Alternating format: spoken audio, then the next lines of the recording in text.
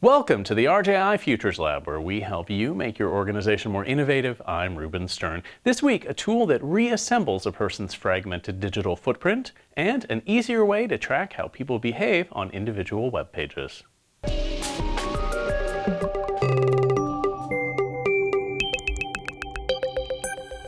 Reporting a story often involves combing through multiple social networks to learn about a person being interviewed or covered. A browser plugin called 360social offers a way to view someone's scattered online identities all in one place. 360social is a provider of social data. So what we do is we show someone's social footprint online in a neatly structured sidebar right into your browser. There's an icon in your screen, and whenever you hover with your mouse over a social link or an email or somebody's profile in your screen, there will appear a sidebar, and that will show everything from the people that you are looking for. So any website, any social profile, any social network that somebody is active on, it will be gathered into a very simple sidebar showing all the information that you are looking for.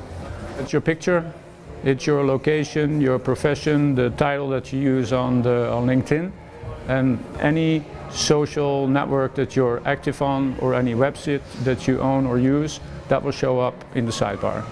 So we cover more than, at this point, 250 social networks. So everything that's in there we can show in the sidebar. And you can expand any link, you can go directly to that specific network if you like, and you can always come back to the sidebar. I think what's setting us apart from the competition, so to say, is that all the information that we show is 100% verified. So we have this software that really checks if the person that you are looking for is the right person. That's the trick of the trade, of course, and that's why it took us quite long to develop the software. But the search engine that we developed uses many points of entry. So what we do is we use photo recognition, and we combine email address and mobile phone number. So any combination that we can find that we can use to really verify that the link that we find is the correct one. So we can use that in order to check whether this is the right person. And if we don't know that 100% sure, we won't show the information. 360social is currently free, but only available for Google Chrome. The company plans to expand soon to other major web browsers.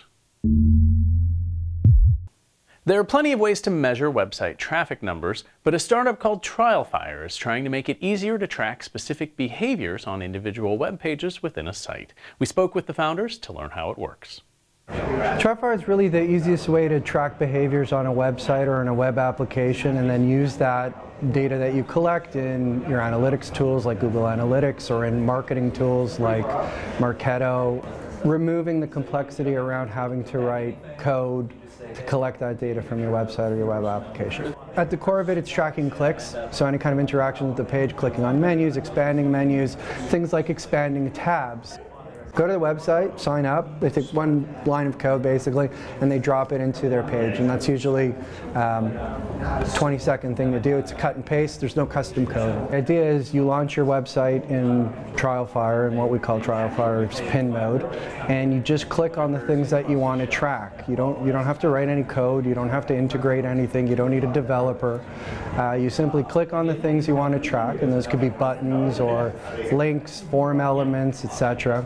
And we then handle all the other parts, which is track when your visitor comes to your site and send it off to those connected services. So if I'm on your website and I'm going to go visit your Facebook site, right now there's no page that you're going to, but the action of going there is something you can track.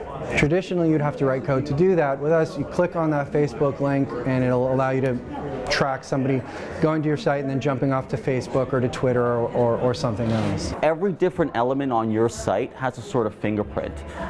It's a little bit about that fingerprint is where it is, what page it's on, how high up is it, where it exists in the context of your overall HTML. A match means that you've clicked on something that you've pinned, and we send that data to wherever you've connected Trialfire.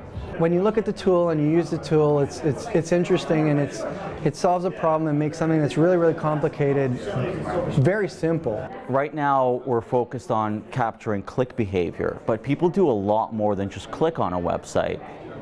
You're doing things like scrolling, you're hovering, your mouse is sort of hovering, people tend to move their mouse based on where they're looking and where they're reading, and that would be great to capture that information.